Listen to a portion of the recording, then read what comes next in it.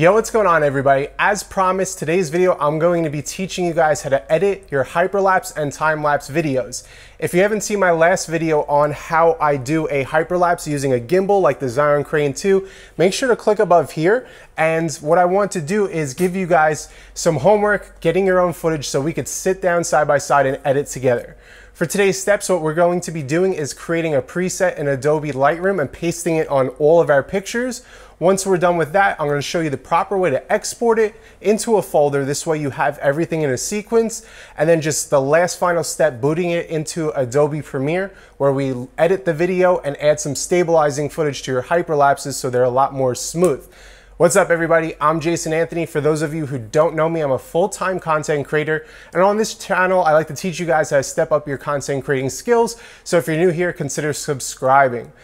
Let's waste no more time and get into this tutorial today, guys. Let's dive right in.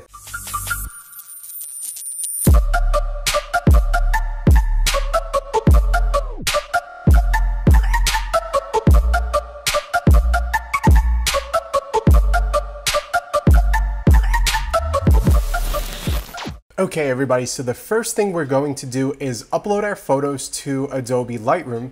And what we're going to do is select the first picture that we want in our hyperlapse. And that's what I have right here. And what I did was I already edited the picture. Very easy, quick, clean edit. What we next want to do is go to the rest of our pictures from our hyperlapse, which is from here all the way down. I think it's about 100 photos. And what we're going to do is make sure the edited picture is selected. We're going to scroll down to the very end, which would be right here. We're going to hold down Shift and then click so they're all highlighted. Now once you do this, all you have to do is go back to the Develop tab. Once we're in the Develop tab, what we want to do is click on Sync, and then every edit that we made on the first picture is going to copy onto all the pictures so they all look cohesive. It's very simple, and this is a quick, easy way. And what we could do is if we go back to our library, you'll slowly see all the pictures starting to get the settings pasted right on. And all we have to do is wait for this. It takes a couple minutes depending on how fast your computer is. And that's really it for the first step. Now that all the pictures have the same edit, what we're going to do is simply go to File, down to Export. And what you want to do is make sure Name To is set at Custom Name Sequence. We want to make sure these pictures are exported in a sequence. Put a custom name, I put Rubies. Make sure your start number is at number 1. And then choose the folder that you're going to be saving these pictures into. Hit export, and now we're just gonna wait a couple minutes. Okay, so our pictures are finished exporting, so we're now done with Lightroom, so you could close that out and open up Adobe Premiere. The first thing we wanna do is set up a proper sequence, so what I'm going to do is go up to File, New, and then Sequence. I like using the DLSR 1080p 24 frames per second, and then hit OK. So now that we have our new sequence, all we have to do is export our pictures and we're almost done with the tutorial. Now this stage works for hyperlapses and time lapses. The only difference is we're not going to be adding stabilization to time lapses. So if you're looking for time lapses, continue following along. What I'm going to do now is click right here, go to Import, and now we're going to find the pictures. So I saved them in my hyperlapse picture folder. And we're going to click on the first picture, go down to Options, make sure Image Sequence is selected, and hit Import. Now we have everything selected right here. And what we could do is just drag the footage on and click on Keep Existing Settings. So what it did was it saved it as a 30 frames per second video. That's fine. So now we're just going to resize our image by clicking on the video in the timeline. And now we could go over to Scale, which is in the Effects tab. And now we get to play. So I'm gonna keep it at about 32%. And let's see if we could do a test run of how this is going to look. So let's hit play. And there we go. It's not going to play 100% smooth until we're rendered out at the end, but we get an idea, and it's a little shaky. So what we want to do is add an effect for this hyperlapse called Warp Stabilizer.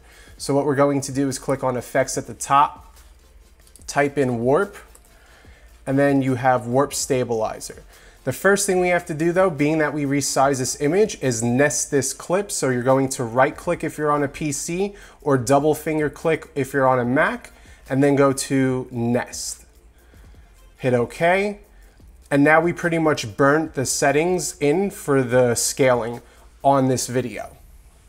This will allow us to put warp stabilizer, because warp stabilizer is kind of funny. Just as a side note, if you do any edits to your video footage, like cropping in or out or scaling, it won't let you put warp stabilizer on until you nest that video footage like I just showed you. Now what we can do is just grab it and drop it right on our footage. And for the smoothness, I like to set to either 30 or 35. So let's try 35 and let's let this analyze in the background. And as you can see right here, just a couple seconds while it's doing its thing, and it might crop in a little bit, but that's how it gets the stabilized footage nice and smooth. All right, so we saw the little adjustment it made, and now what we could do is go back to the beginning of our clip, hit play, and look at the difference. Boom.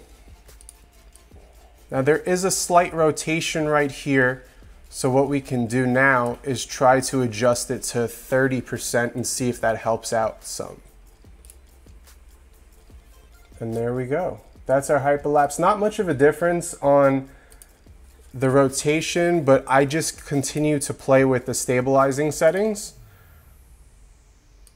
And sometimes it'll work, sometimes it doesn't. But at this point, okay, so with 20%, this is how it looks, and there's a slight curve still, but I'm okay with this. I'm good to use it for a cut clip in a travel vlog. Warp stabilizer is funny. Sometimes you have to just play with it, but you can get it. Okay, and the last step is to add some music, some cinematic bars, that type of good stuff, and we can export it. Very simple. Go to File, Export Media, and now I'm going to show you my YouTube settings real quick. So I have a preset saved, and all it calls for is having 1920 by 1080 over here. Make sure you have the right frame rate. Render at maximum depth is checked off here. Use maximum render quality right there. And then for the VBR2 pass, I have it set to 16, and that's it. Make the name right here, Hyperlapse.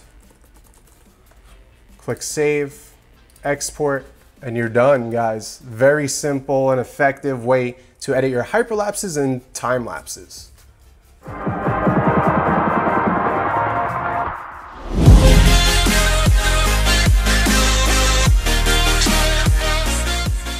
All right, everybody, so that wraps up today's tutorial on how to edit hyperlapses and time lapses. If this was helpful, let me know in the comments below. Make sure to leave a thumbs up. And once again, if you're new here, consider subscribing. If you guys ever have any questions for me, follow me on Instagram and send me a DM. I answer them right away. But until next time, guys, I'm Jason Anthony. I'll see you soon. Peace out.